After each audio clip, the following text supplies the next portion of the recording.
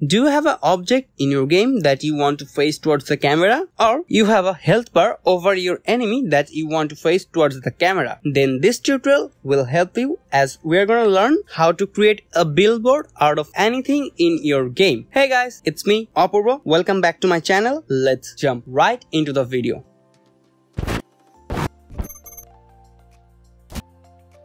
So I have a game here that I'm currently working on. What I need for this game is a billboard. Let me show you what I mean. If I just play the game, just ignore all the errors here. As you can see, over the NPC heads, there's an object that I want to face towards the camera. Sure, I can just rotate the object and it might work for some games. But what I need is a sure way of knowing that no matter what the camera angle is, it's going to work. For that, what we can use is a billboard script. Now let's create a billboard script. In my scripts folder, let's create a script called billboard. Just ignore all the other files here. Open the script in Visual Studio. Now what we are going to do is find our camera's position and rotate our object towards that. So in our script, let's type public transform cam, short for camera.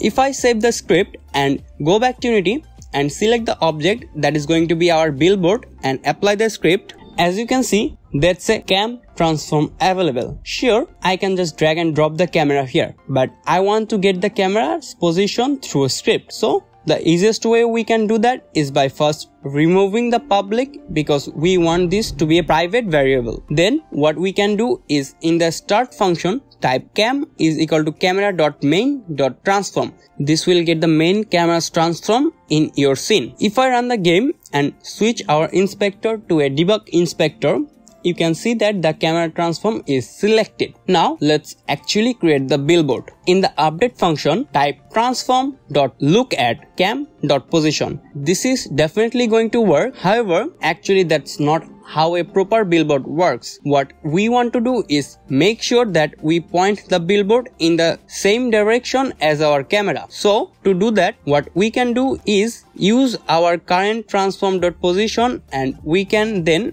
add that to our cam.position.forward. In other words, we will take our camera's position and we will go 1 unit in the direction that the camera is currently facing, and that is going to be our target. Now the object will face the camera, but there's one last thing to do. In some cases, when we try to change our camera's position through a script and we also try to change our billboard's position through a script, it might create some jittering in your camera because we're trying to change both of the positions or rotation at the same time. So there's an easy way to fix that is by changing the update function to a default Unity function called late update. It's same as update, but it runs after the update function. This is a sure way of knowing that no matter what our camera's position or rotation or whatever the case might be, there isn't going to be any jittering in our camera's movement. So that's it. Now you can create any object in your game into a billboard by using these simple steps. Hope you find this video helpful. If you do, make sure to subscribe and like the video, and I will see you in the next video. Goodbye.